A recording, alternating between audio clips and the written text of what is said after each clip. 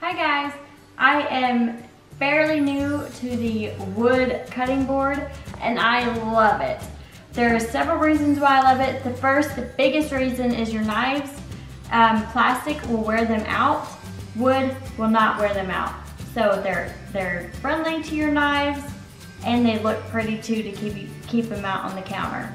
One of the problems I had is I did not know how to daily clean it, so I'm gonna quickly tell you.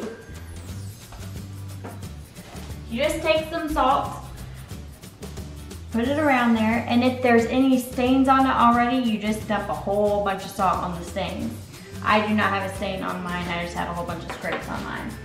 You take some warm water and just a normal sponge that you have in your house. Gotta get it warm.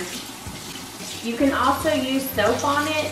However, I think that's kind of weird because that's where my food goes to put a whole bunch of, just your average Dawn dish soap. Alright, that's warmed up. And you just circle it around. That's all you gotta do.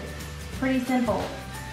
I like this even better than my plastic cutting boards. And like I said, it helps keep my knives lasting longer too.